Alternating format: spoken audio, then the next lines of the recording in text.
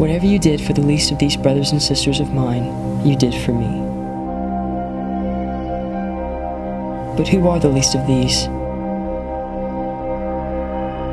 And why should I care?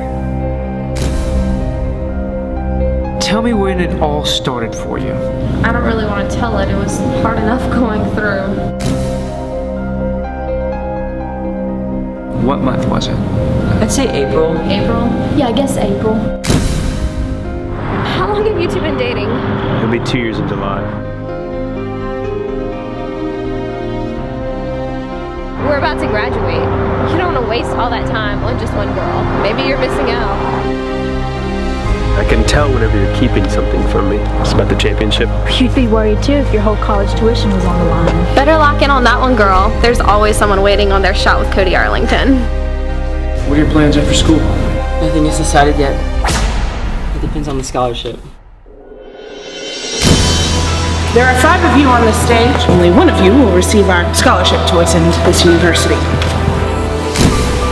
I want to sing and dance. Yeah, but isn't dancing a little feminine? I know you wish I was different. You're someone who fits in with your world. So we've all been taught that God does not make mistakes, right? But sometimes it seems like He does. God has a purpose for your life. You're going to be the praise and worship leader here?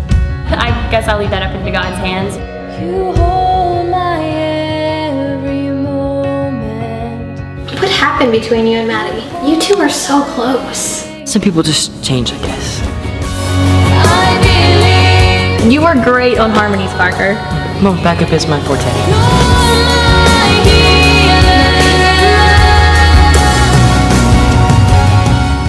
I had to find an audition song for my scholarship. The song was really good.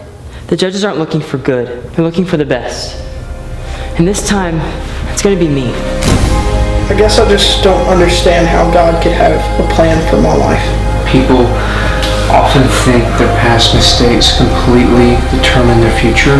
And you say you love me, but you keep pressuring me to do things I don't want to do. Look, I'm part of this relationship too. You need to fix all this garbage because you're blowing your last chance you have with her. We all struggle with something. I think the fight would be a little bit easier if we could help each other out. God can speak to you in various ways. Are you prepared to listen? Let's see your head behind your youth group now.